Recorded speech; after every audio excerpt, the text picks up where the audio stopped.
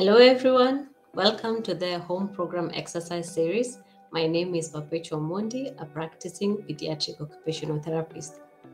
So we've been able to cover a few things in Matters home program, and I've been sharing tips all through.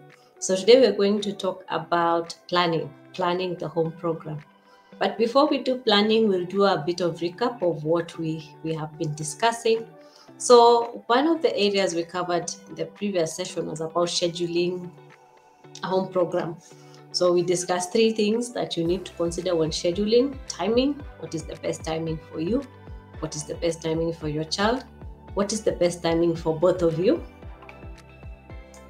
So you need to consider that. The other thing we need to consider is the combination. What activities should you combine or can you combine? And the last thing we talked about was participation. So today we are going to talk about planning of the home program. And the question is, do we really need to plan for a home program? The answer is yes. There are spontaneous moments, but the majority of the home program should be planned, should be done within a certain time frame, should be consistent. So in Matters planning, I'll share a visual prompt that will help us follow through in terms of planning. What do we need to plan? What are the aspects we need to consider during planning? So a few things yet again, just three. Looks like three is the main aspects of the tips and things we're discussing. It's three. But yes, let's look at it. So three.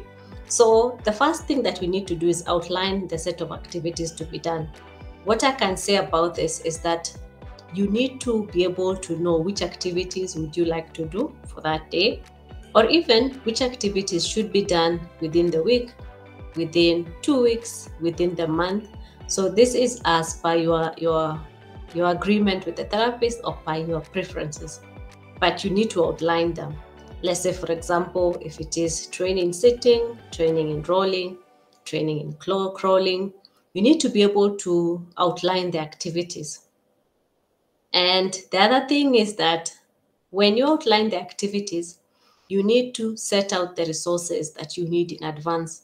For example, if we need to do fine motor skills, maybe you need paintbrushes, paint. You need to set these things out in advance. So if I'm going to do it tomorrow, then I need to arrange them in a way today. But if you're spontaneous, as long as you know what you need to do, then you can get them, the resources, just before the session, before your session at home starts. The other thing is you need to put the exact time and date that you're going to do the home program. So if this week I'm saying I'm working on training in rolling, I need to say I'll do training in rolling on Monday, Wednesday, and Friday. Then I can say I can train in feeding on Tuesday and Thursday. And then maybe I can work on playground skills on Saturday. So you have to really diarize so that you can be able to do them.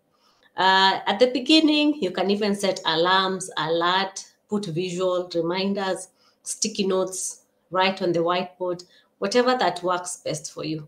So those are the three I would like to share today. And yeah, have fun doing your home program, have fun scheduling your home program. Next, we are going to look at now participation and doing the home program itself. So see you in the next video. Have a nice time.